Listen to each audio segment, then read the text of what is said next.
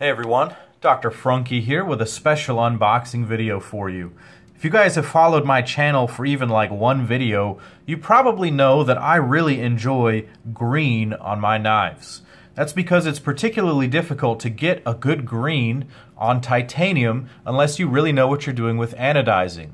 Now, Craig Brown really knows what he's doing with anodizing because he achieved this green with flame anodizing. That is really, really difficult to do to get that consistent green color. To be honest, I don't think I've seen many other people or anyone else achieve a green with flame anodizing. Usually people are using electro anodizing, so bathing this in a bath and then electrically charging that fluid, and it creates this green. It's difficult to get to that color. You have to have a powerful source and a reliable system to make it happen. This Koenig Knives Arius has a very, very nice green hardware and clip situation going on right here. Absolutely stunning piece right there. This knife right here, the Gavco Knives Shrunk Trasher, is really special because of the black Timascus that's been electro-anodized green, and it just gives it this feeling that it's alive.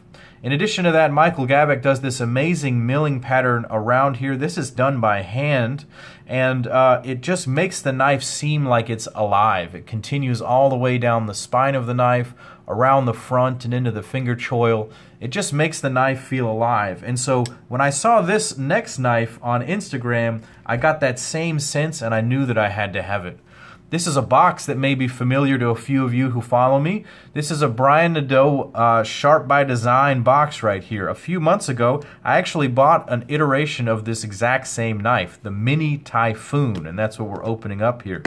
That Mini Typhoon was bronze titanium with acid-washed handle. It was a beautiful knife. My buddy Nico at Today's Grail, Tomorrow's Beater really wanted to buy it off me, and so I sold it to him to keep the channel moving. But I regretted selling that knife. So when I saw this one, I knew I had to have it.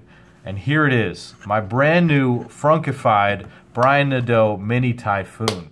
I really like this box. I like the way that it comes in here, so thanks Brian for that. But take a look at this handle. So Brian posted this exact green scale snakeskin pattern on his Instagram, and I was like, I must have this. And so I sent him a message there and said, can I buy it? And he said, absolutely. And then we worked on this over the next few weeks. So this milling pattern is what sets it apart as different from the other Mini Typhoons, but I really enjoy the spec that I've chosen, and we'll get into those details here in just a minute. Why don't we go ahead and figure out what we're looking at here objectively. Up front is a 3.5-inch blade of S90V steel. It's 4 inches back to the pivot and exactly 8 inches overall.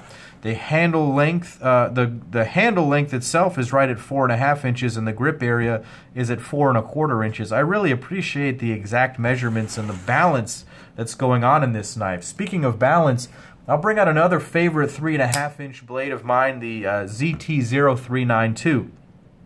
If I put these knives pivot to pivot, you can see the efficiency of space that is achieved with the Mini Typhoon over here. A much bigger handle going on with the 0392. Speaking of a bigger handle and a smaller blade, here's a Spyderco Paramilitary 2 for a size comparison. You can see that it is smaller than that, so it is a nice size for the amount of blade that you're getting. You're getting even more cutting length than a PM2 in a smaller overall package. Here is a large Chris Reeve Knives in Cosi, a pretty common knife that some people might have an understanding of.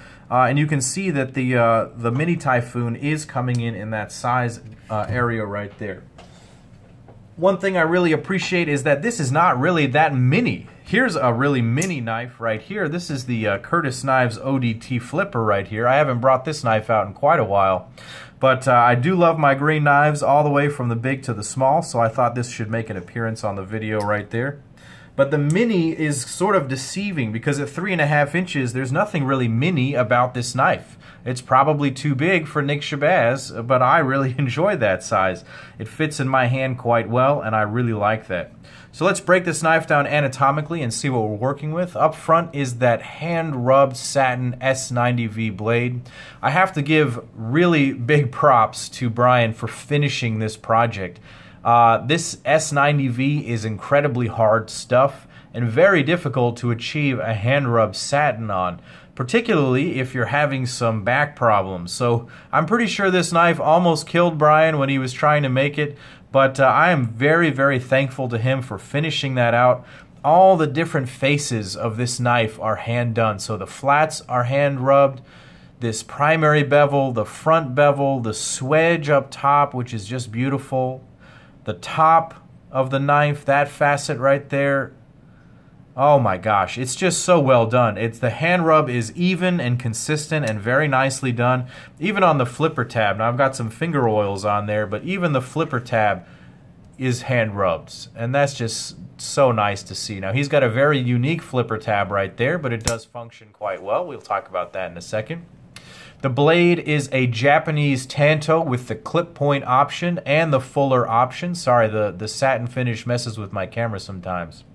I really enjoy the fuller. It's not a functional thing in terms of flipping. It hides in the handle so well that there's no way that's going to flip out.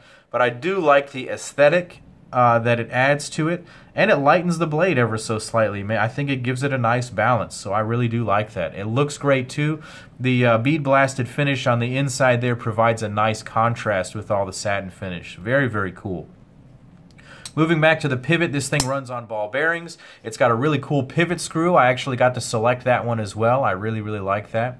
It runs very smoothly on these ball bearings, but the interesting thing about these knives is the detent system. So what you can see on the lock bar here is that there's a steel lock bar insert that Brian is known for. He mills these things out, and on the inside, if I can show it to you properly, let's see, there is a milled detent. So unlike most knives that actually have a detent ball bearing that's like stuck into this lock bar system, this one is actually milled into this lock bar insert, and it provides a very accurate and very snappy detent.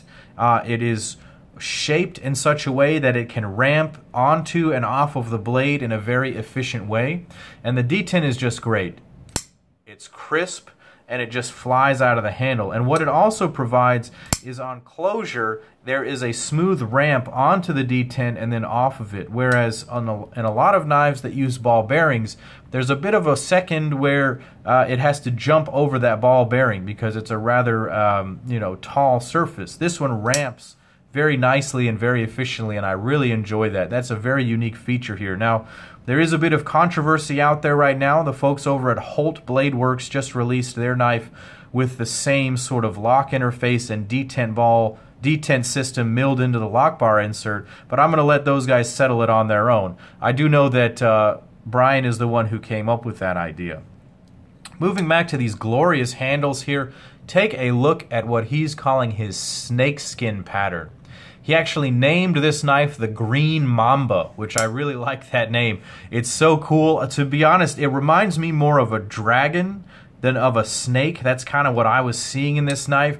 It has a very sort of, in my opinion, almost a Japanese look to it, a Kwaiken look to it like that, because the blade really hides away in the handle like that, and it's got that squared shape. Now, forgive me if that's not the intention of the knife, but with this tanto shape and everything, I really get that vibe, and I want it to be more of a dragon look, and I just love it. I'm going to show you some really nice close-ups of this pattern. He's done these triangular diamond patterns in this stepped fashion. It's also contoured. It's absolutely amazing. I can't imagine the thought and the patterning and the calculations. Who knows what that has to go into making something like this. You CNC guys may appreciate this 100 times more than I do, but I know that this is a complex undertaking. And then to anodize it in this green pattern that really, with these different scales, it almost looks like a prism, so you get these bronzes and blues and certainly the greens, and it just looks alive. As you move it through the light, the colors just shift on the surface and it gives it this living feeling. This is his proprietary clip that actually has no screws. It actually goes under the scale and is locked into place underneath the backspacer. Here, this one is satin finished with this geared pattern. I am absolutely in love with this knife. If you want my opinion on this knife, I have an unboxing and a final diagnosis already published. I'm so thankful to get this back into my collection, particularly in this finish. I adore this knife, and I cannot recommend his knives more highly.